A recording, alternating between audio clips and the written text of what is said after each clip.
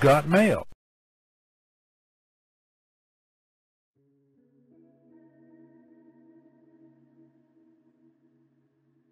Today's Daily Mail Call comes from Ecclesiastes chapter 3 from verses 11 through 15 entitled, God made everything beautiful.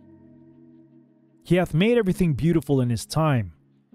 Also, he hath set the world in their hearts so that no man can find out the work that God maketh from the beginning to the end.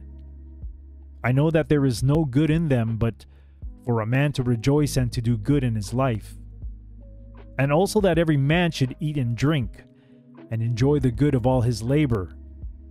It is the gift of God. I know that whatsoever God doeth, it shall be forever.